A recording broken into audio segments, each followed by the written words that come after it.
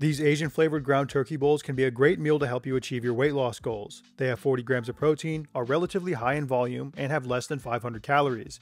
This recipe is one of my go-tos when I don't feel like cooking, but I still need to get my meal prep done for the week because it only takes around 30 minutes to cook. Let me show you how to make them. So you can see just how quick this one is, here's my starting time at 5:37 p.m. First things first, get some rice going. You'll need 2.5 cups or 375 grams of cooked rice for the final meals, which will be anywhere between 1 and 2 cups of dry rice depending on what kind of rice you use and how you prepare it. Rinse the rice till the water runs clear, and then get it going in the rice cooker or the pot and move on with the rest of your prep. Now you can prepare all of the vegetables. In this recipe, you're going to need some carrots, green pepper, a sweet onion, and mushrooms.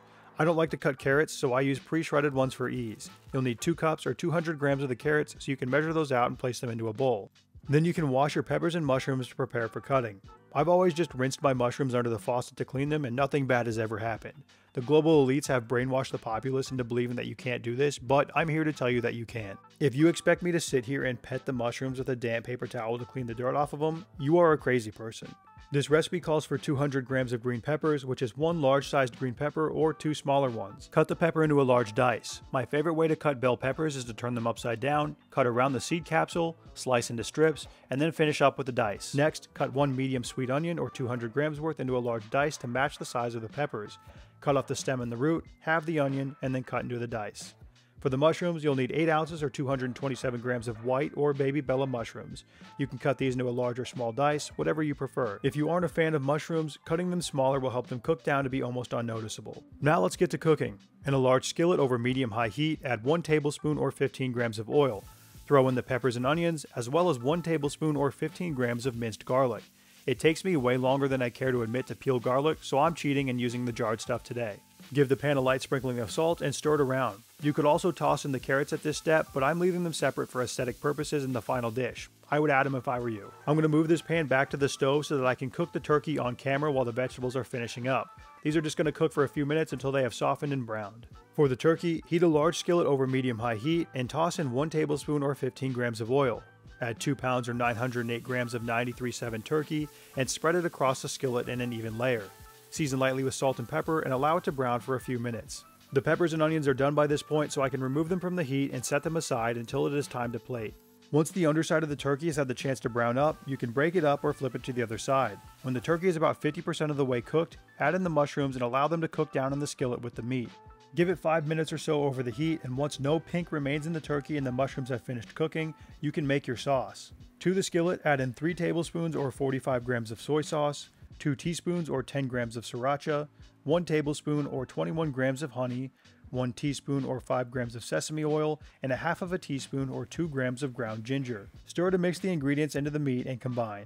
Give the turkey a taste test and season with salt and pepper as needed.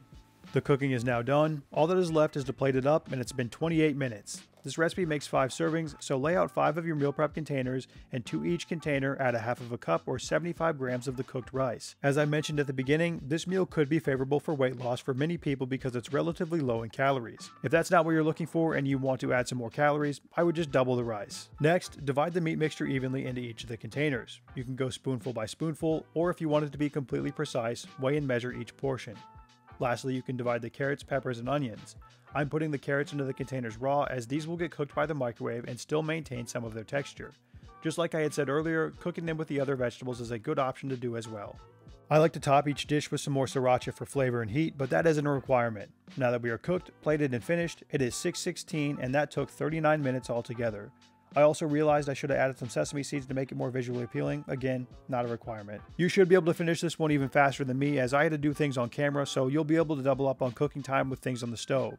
Each of these Asian flavored ground turkey bowls has about 484 calories and 40 grams of protein. The mushrooms, carrots, peppers, and onions help to boost volume in this meal while keeping the caloric load down, and the fiber and protein content can help you stay full while trying to sustain a caloric deficit. Once the meals have cooled down a bit and are no longer steaming, pop on the lids and move the meals into the fridge. They'll last for up to 5 days in the refrigerator, or you could freeze them. Meal prep is a great way to help you maintain a dietary strategy when trying to achieve weight loss. Having pre-portioned meals in the fridge where you know the nutritional load makes tracking easier and is wonderfully convenient when it comes to quick access to food. The full written version of the recipe for these Asian flavored ground turkey bowls is linked in the description of this video below. If you need a quick meal to just get the job done this week, this is the recipe for you.